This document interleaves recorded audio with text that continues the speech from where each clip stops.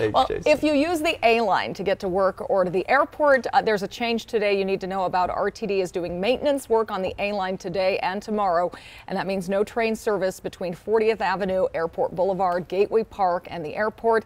Instead, there will be a bus bridge in place. We did ask RTD why it would do this on a weekday when it impacts people going to work.